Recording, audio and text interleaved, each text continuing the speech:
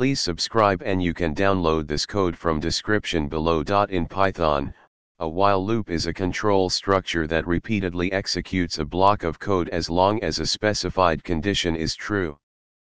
However, there are cases where a while loop may not break and runs infinitely. This can happen due to various reasons, and it's important to understand why this occurs and how to handle it.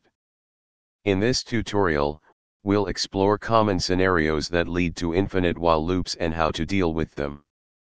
Condition never becomes false. The most common reason for an infinite while loop is that the loop's condition never becomes false. This can happen when the condition you set is always true. For example, inappropriate use of variables. If you're using a variable in your condition, ensure that it's updated within the loop.